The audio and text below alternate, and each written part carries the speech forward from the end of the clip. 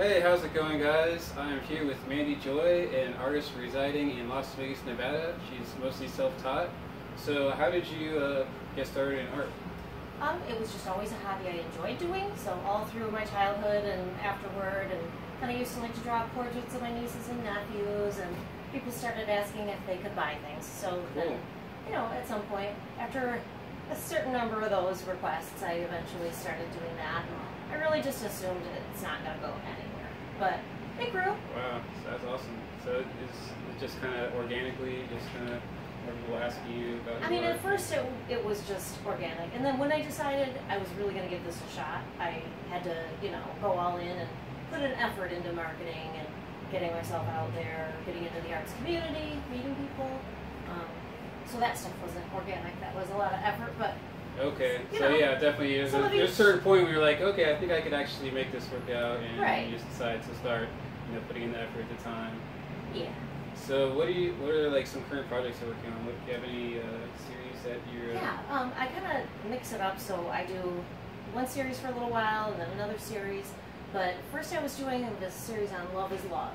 So it was all about couples of every kind. So I didn't want any couple to feel not represented for Valentine's Day and just in general, you know. So there's male-female couples, female-female, male-male, and interracial, and I just tried to kind of do a sampling of everybody. Yes, awesome. Love is Love is kind of a movement, and then I got into like some black and white girls with stripes and stuff, with like the shadows curving over them, things like that. They're a little bit abstract, a little bit realistic, awesome. Hard to describe. But. Cool. What are like some of your favorite techniques, or what kind of materials do you like to use? I usually do acrylic. Sometimes I do spray paint. Sometimes I do airbrush with acrylic. But usually it's just straight up acrylic paints. Okay. And sometimes I use a brush and layer it. Sometimes I just use a palette knife and kind of go crazy on it. I don't like to always do the same thing. Yeah, it's good to change it up, try different stuff, and see what works.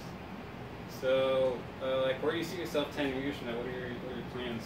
God, I really have no idea. 10 years ago, I didn't see myself here. Okay. So, yeah, I think most people don't know what's going to happen. Yeah, I try not to get too far ahead of myself. I mean, right now, what I'd like to see happen is, you know, I'm working here in the Las Vegas artist community, but also maybe showing sometimes in other cities, even other countries. Who knows? Yeah, that'd be awesome. That'd be great. How long have you been here in Las Vegas? I've been here for 9 years. Okay, cool. So now, do you have any advice for aspiring artists out there?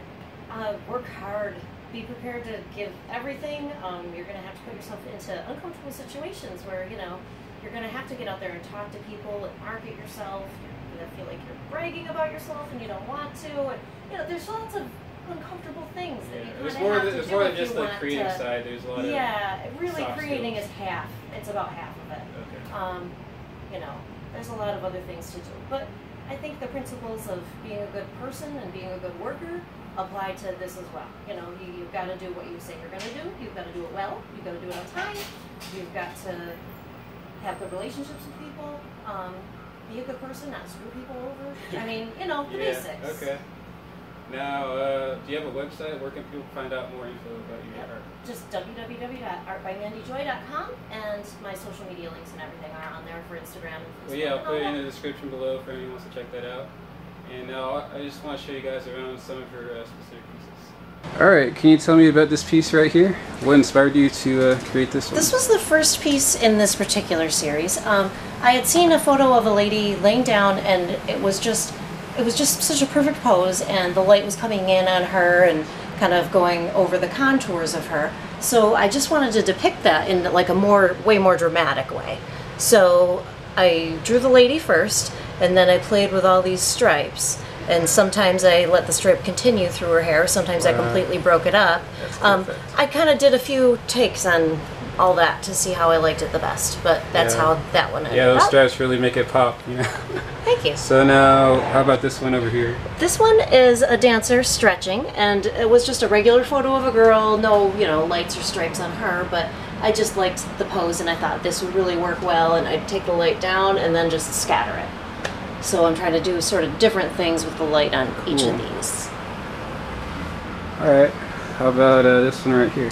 This is a bouquet of roses, and actually I painted it upside down. And then I just sort of thought it'd be cool if I flipped it and then had the rose petals falling, like they were kind of wilting roses. So okay. it might be a little bit dark for some people. So when you started out, you didn't have that in mind, but then like after like halfway through, you decided, wow, why not? Yeah, no good reason. I just thought, huh, that might look better upside down. Now, how often is it that you like you start out with like the end in mind, and how often is it that it just kind of develops like intuitively? If it's something that is not a custom order, then it might be 50-50. If it's a custom order, then I got to do what they want. Yeah, but it's really nice when it's not, so that you can just let it go. Awesome, awesome. So you got a few more of these striped motifs. A couple more of these. This was just a girl that was there, and I just changed the whole lighting pattern again, basically like the other one. And then this is actually from a photo of my friend Ariana, and I really liked her pose too. She was kind of leaning against a railing, and here's a hand, and here's another hand. That one's pretty subtle. There's her fingers, there's her wrist, and I just wanted to do these stripes differently, just for a different effect. I've got a few more of these in mind too that I want to do in different ways, so it's not always in the same one style. Okay, cool. This is my Love is Love series, and this is the one where I just did all kinds of different couples, and so this is two girls in silhouette, and this one is a man and a woman, but they look, you know, maybe like teenage love. This one is actually two women's hands. I got some questions on this. Someone said, is that self-love or what's going on there? But these are two left hands if you look closely, and this girl painted her nails and this girl did not. So that's what's showing there, and she's lifting the skirt. This is obviously an interracial thing, but I was a little bit unclear as to whether this hand is a man or a woman. So that is something that people could just take however they want to take. Okay. And this, they make a heart, and this one's called Safe. It just looks like she's being held safely and securely, and it's just a sweet kind of love, you know?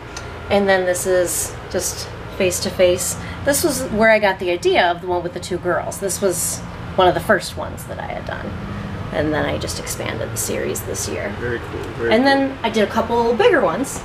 So here's two fellas, and that's a more, you know, heated one. And then the wine, because it's a whole romantic theme. And then here's a man and a woman. And this one's called Heat. So are you a wine drinker? I'm not really, no. Okay. I like gin.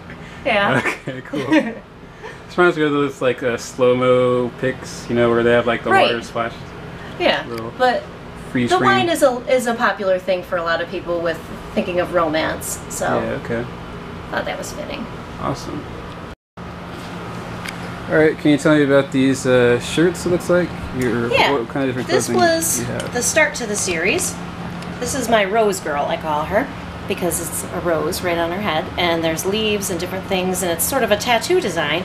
And actually, this is a tattoo that I was asked to design for somebody. So that's on someone's body somewhere? My brother-in-law is sporting this on his forearm, actually. And then I turned it into shirts. So we've got it in tank tops and t-shirts, and so here's the leggings of that. That's definitely a testament to your skill if someone's willing to get it on their body permanently.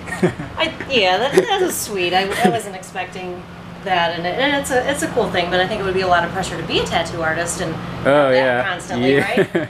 And then the second design in the series that I did for 2017 is this, which is obviously a tree, and it's in that same type of tattoo design. And down here is the Earth. There's all the different continents, and they're sort of pushed together like Pangea. Okay. Yeah. And this one's called We Are One, because it's like a come together type of thing. Unity. Peace, unity. Awesome. Yes. That's what I was going for with that one.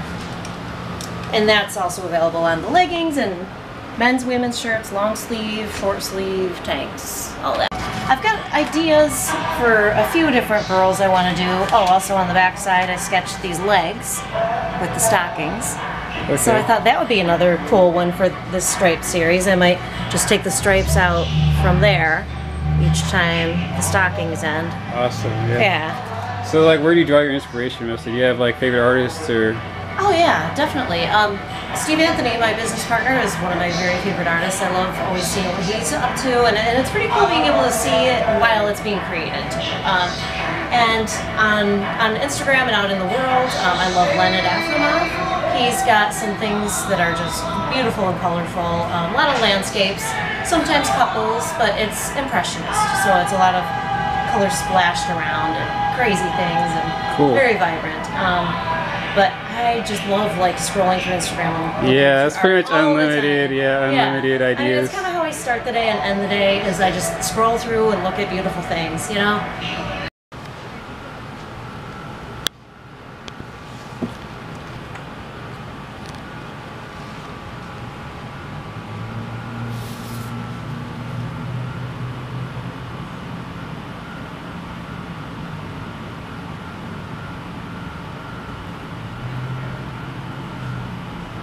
So now, is this going to be a commission, or is this just... No, this is just a continuation of my striped series, but I am doing something a little bit different. Obviously, there's a curve here instead of the stripe when it leaves her body. So this time, I'm letting her hair be the stripes. Oh, very cool. And I'm going to incorporate some flowers. I liked the way the stripes looked with the flowers on the wall, so I wanted to do something with both together for the next set.